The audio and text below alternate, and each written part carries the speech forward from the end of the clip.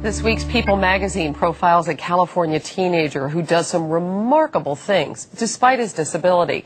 This is something you just might have to see to believe. CBS News correspondent John Blackstone reports. In a pillow fight, 14-year-old Ben Underwood can deliver a dead-on shot. When a video game is going, his fingers fly. On his skates, he's fearless. For most teenagers, it's nothing remarkable. Car. I hear a car. But Ben Underwood is blind, totally blind. Hear the clicks? That's how he finds his way around. To walk down the street with Ben is to be amazed at what he can see with his ears. Well, there's a fire hydrant on the side and a car on this side. Wait, is that, no, that's a trash can or that, hold on, let me see. That's a trash can? Yeah, that's a trash can. Ben was just 2 years old when cancer claimed his eyes. Both were surgically removed.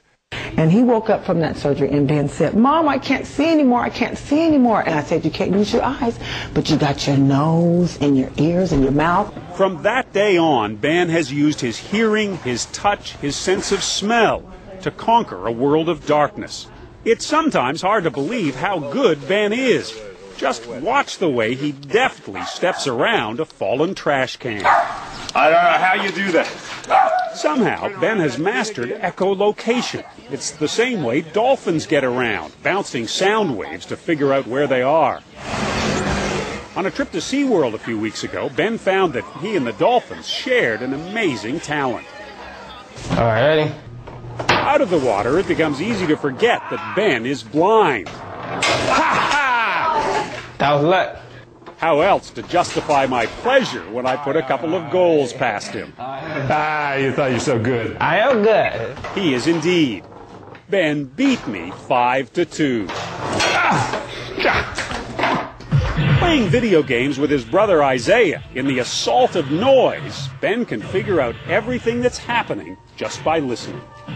How can you even separate the sound? Because they got different voices. Nobody is going to tell him that there is an impossibility for him because there are none. This mom ought to be teaching a course on, how do you raise a kid who can't see well. Dr. James Rubin says Aquanetta has done exactly the right thing with Ben, never being overprotective, never putting limits on him. I think the real story here is not his talents, but his attitude. And I think attitude is what it's really about. We have to give our kids confidence. We give them pride. Empower him with who he is and be proud of who you are no matter what.